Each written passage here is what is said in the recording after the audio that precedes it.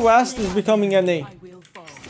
This server is filled with bunch of fucking streamers nowadays, OTPs that do not give a shit about the game.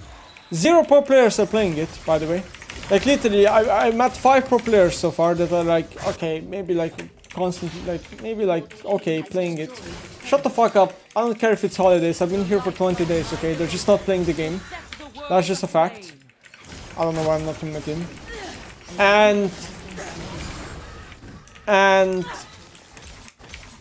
And 5 people out of 10 people per lobby have a Twitch TV in their name.